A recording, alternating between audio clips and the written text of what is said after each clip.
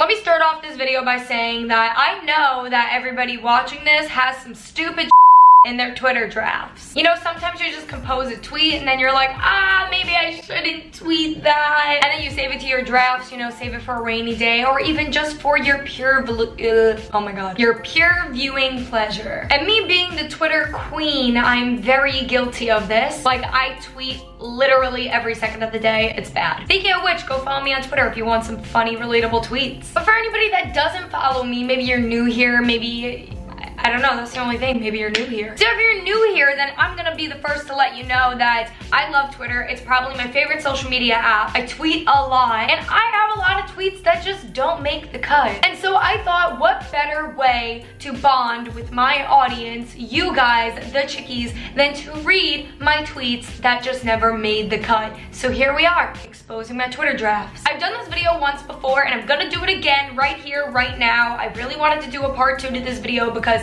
one, I genuinely loved making that last video. And two, I feel like the last video did not get the recognition it deserved. I was like, this is a great idea, and then I put it out and I was just waiting for the views to rack in, and it just wasn't happening. And I was like, I don't know if people don't like it, if I didn't promote it enough. I don't know what the deal was, but long story short, it was underappreciated, so here we are. We're doing part 2, and you guys better like this one. And if you don't, I guess I'll just cry myself to sleep. If you guys enjoyed the video, make sure to give it a big thumbs up, stay subscribed to my channel, and click the bell to turn on notifications. When you click the bell, you turn on my notifications, and that way you get notified whenever I upload really stupid videos like this one. Anyways, with that being said, I'm gonna go to my Twitter, and we're gonna go to my drafts, and we're gonna read my Twitter drafts, so let's do it. All right, my Twitter profile is here. We're going to click on the little thing to compose a tweet, drafts. Let's go. I got my luggages and took this picture of them as if I was a mother at her 3rd grade son's trombone concert. Why do I like not even remember putting that as a draft tweet? Long story short, it's a picture of me taking a picture of my new luggages, and you just see me in the background and I look ridiculous. I'm just like leaning back trying to take the picture like, you look great, sweetie. Wow, absolutely phenomenal. Aw, this one's kind of sad. Quite a feeling when you feel like your effort isn't enough. I don't know what I was feeling on this day when I went to tweet this, but you know what? Facts. Sometimes, like, I just do a lot in a day, and I am such a people pleaser. I love making people happy and doing things that will make people happy. Yeah, that's the same exact thing. And then I try so hard sometimes to please people and make people happy and all this stuff. I don't even know what I'm saying. I try so hard to make people happy and put all my effort into things, and then I feel like sometimes I don't get that effort back from people. And it's kind of sad. So I don't know, maybe something happened on this day where I was just really feeling my feels. I don't know. Glad to know my dad supports my spending habits, and there is a picture attached. I text my dad and I go, my luggage was only 18 pounds, room for shopping. And he goes, awesome. And then he goes, awesome. Exactly like that. My dad usually does not support my spending habits, which is the funniest thing. He's always the one telling me to save my money, and I'm always the one being like, but did you know I'm drinking alcohol legally every chance I get abroad? If you guys did not know this, I am 20. Turned 21 in June, so we got a little bit to go, but who cares? I'm still a rebellious teenager and I still drink sometimes. The normal drinking age for like everywhere else in like the UK and Europe and stuff is like 18. So every time I go abroad, it's like my time to shine. And it's funny because like if I post a photo and I have like a mixed drink and I happen to be abroad, everyone's like, oh my God, you're underage. And I'm like, haha, sucker, I'm not in the USA right now. Oh, wait a minute, right after that I went to go tweet, haha, JK, what's wine? Tea. Okay, I don't know what the this tweet even means. What if your phone camera quality is actually the best quality anyone has ever seen, but it's just our phone screens that can't process how crystal clear the picture is? I don't know what I was thinking when I was going to tweet this, but I make a valid point. Like, what if phone cameras actually have like the best camera you have ever seen, like crystal clear, pristine quality, no matter what, but it's just all the phone screens that keep up, and that's why we can never get a clear photo. Apple, I'm coming for your ass. It's people like this that give influencers a bad name. I swear some of us have normal human decency. I don't even know what this was about. Oh, okay, someone tweeted, said you influencers are insane, and it's a screenshot of a Yelp review for a restaurant. This Yelp review was something along the lines of, this girl was like, oh my god, I was an influencer and I went to this restaurant and I didn't even get a discount. Like some shit like that, some entitled shit. And I was like, what the f reading this? Because I feel like influencers do have like a really bad name put on us, because there are some ass influencers out there. But then there's ones that are really good, and I mean, that's totally up to you to determine if you think I'm a influencer or not. However, I would never walk into a restaurant and demand something for free or something discounted because I am an influencer. Nor would I get pissed for them charging me full price for something because I am an influencer. Like, hello? If anything, I feel like influencers make more money, so you should be at least tipping well for like these people. Like, you know, a lot of restaurants have like, you know, college kids working minimum wage. Tip well. Don't ask for free shit and then get upset when they say no. Anyways, it's the people like that that give influencers their bad name. So, yeah. Wait, this is funny. Why didn't I tweet this? So it's a quote tweet, and there's a video, and the video is like a girl's hand with like a huge rose tattoo on it. And then she's putting this like foundation on top of it that's like super full coverage and covers up oh my god. It's super full coverage foundation and it covers up the tattoo completely. There we go. And I quote tweeted that and said, gotta whip this shit out for Thanksgiving with the family. Okay, but actually, honestly, the majority of my family is very supportive of like my tattoos and shit that I do. Like my mom and dad are totally for it. Some of those aunts and uncles, I don't know though, I don't know. They think you get tattoos and piercings and all of a sudden it makes you unprofessional, and it's like, huh? Next tweet. Everyone's just been an asshole lately. Like everyone I speak to pisses me off, and I know it ain't me. People are just stupid.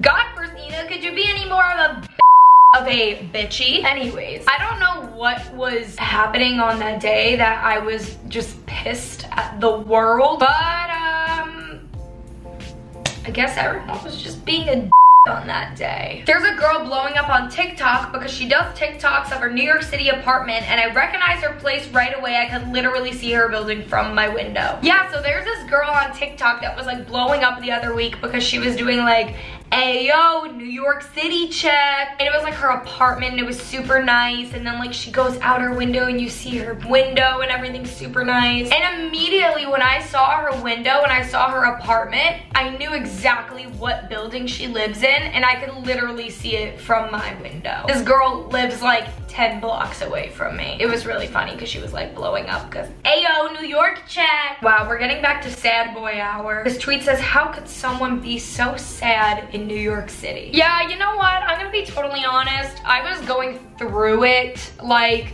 a week or two ago. Just not everything in my life was too pristine. I was really stressed out about things, really upset about certain things, and it was just a lot. And it's so true though. Sometimes I truly feel just like so lonely living in New York City. And it's crazy because New York City is one of the biggest, like most crowded places. There's so many people that live here. There's so many things to do here. So many people to meet. Yet living in such a big city like this, you just tend to feel so alone sometimes. And it's actually really sad and like really upsetting. That's how I was feeling the other week. And I was gonna tweet that out, but like I didn't want to make other people upset, so I kind of just kept it to myself. The girl at Dylan's candy bar gave me my candy for free because I only got a small bag with 2 sour belts in it, and she said, that's all? And I was like, yeah, I just had a sweet tooth after a really long day. Sweet tooth. I said sweet tooth. I think I just saved this tweet as a draft because the tweet isn't completed, and I think I realized I wasn't gonna be able to complete the tweet in one tweet, so I decided to like discard it all. Long story short, I did go to Dylan's candy bar the other week, and I walk in and I just needed something sweet. I had a sweet tooth, I had a really long day, and I go in and I put like some sour belts in the little, you know, plastic baggy things that they have, and then I go to the checkout and it was about only like $1.50 worth of candy, and the girl at the counter's like, this is all you're getting? And I was like, yeah, I just had a little sweet tooth, like I had a really long day, and I think she could tell I was kind of just like sad. And she literally is like, oh my gosh, I could tell you had a long day. Go fill this damn bag up, it's on me. And I was like, oh my God, no, like I'm all good. And she was like, no, seriously, like fill it up, it's on me, don't worry about it. So shout out to the girl that works at Dylan's Candy Bar in the Hudson Yards Mall. You are freaking awesome. Literally, at Gregory's Coffee, do you put crack in your coffee? Okay, actually though, whenever I have a cold brew from Gregory's, I feel my heart literally bursting out of my chest. I don't know what it is. It's mainly just like their cold brew coffee. Like, it's really caffeinated. This is nasty, but I live in New York City where people wipe their bare on the subway poles. So this was a reply to a girl that tweeted me, because there was like this whole tweet thing going on the other week. Somebody tweeted out a picture or like a video of the touch screen things at McDonald's, and everybody was just like, oh, America is so behind, we don't have these. So I quote tweeted it, and I was like, I don't know about like where everybody else lives, but like I guess because I live in a big city like New York City, but we've had those like touch screens at McDonald's for like forever now. And some girl replied to me and was like, you shouldn't use those touch screens. There's been like traces of a human feces found on the touch screens from people's dirty hands. And she tweeted me like an article about it. So I quote tweeted her, and I was gonna tweet this out. I don't know why I didn't, because this is really funny. But yeah, I said I live in New York City where people have wiped their bare on the subway poles, which is completely true. There is literally video evidence of people wiping their butts on the subway poles. My immune system, strong AF. On the other hand, I'm an idiot and I forgot to put deodorant on before walking out the door, and it's way too late to turn back now. I remember this day. I hate that feeling when you walk out the door, you're walking, you're like, do-do-do-do-do. All of a sudden your pits start sweating a little bit and you're like, just a 20-year-old living in New York City around. I love that. That is me. That is the definition of me. Just a 20-year-old living in New York City, just around. I'm just out here having a really great time. Ever since, more New York City tweets. Ever since I moved to New York City and grown a bit older, I've been able to grow into my skin and really form who I am today. This is so true, and I actually had this conversation with my dad the other day, because like, you guys know, I'm from Long Island, New York. If you didn't know, now you know. I'm from Suffolk County, what's up? And so I grew up there my whole life, and I still do love Long Island. I love going back and visiting. I can't talk today. But I just always knew from a very young age, from like, I would say maybe when I was in like the 3rd or 4th grade, like taking like little trips in and out of the city once in a blue moon with my family, I knew that I wanted to live in New York City. I was very dead set on it from a young age, and I was like, this is where I belong. So of course, I go through high school, I go through middle school, all that stuff, and then I graduate high school, and immediately I moved to New York City, and ever since living here for like the past 3 years, I feel like I'm able to just like express myself way more, and I've gotten so much more comfortable in my skin and really shaped and formed the person that I am today. And I'm very thankful for that. And I love it here, and I love the atmosphere, and I love the person that I am. So yeah. I'm just so conceited. I love me. I didn't mean it like that. All right, this is the last tweet. This is my most recent saved draft, and it says, one day I just really want to be the badass aunt who lets her nieces and nephews get away with everything. Tattoos? Sure. Piercings? Sick. Wanna go hoe around?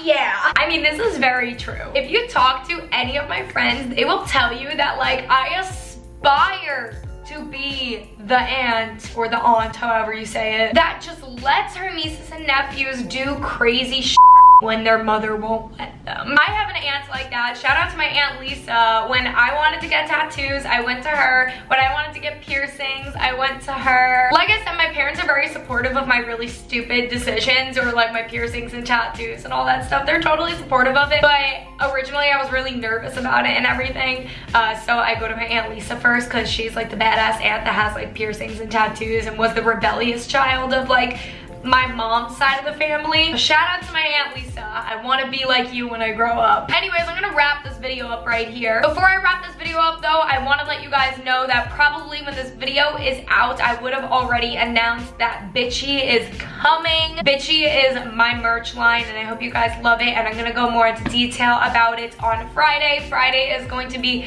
the official release, and Friday I have a very important and special video coming out for you guys in relation with BITCHEE. So I hope you guys, you know, look forward to Friday. Click the bell to turn on notifications so you get notified when my video goes up Friday, because it's really freaking important and cool. But aside from that, I'm going to go. I hope you guys enjoyed this video. Make sure to give this video a big thumbs up if you enjoyed it, and subscribe to my channel if you haven't already. Like I said, click the bell to turn on notifications, and yeah. Oh, and of course, make sure to go follow me on all of my social media. My social media is BeautyChickee, basically on every platform. And if you want to see my really stupid tweets, make sure to follow my Twitter especially. You will not be disappointed, I promise. All right, but I'm going to go. I love you all so much, and I will see you on Friday. So with all that being said, ciao, ciao, chickies. Mwah.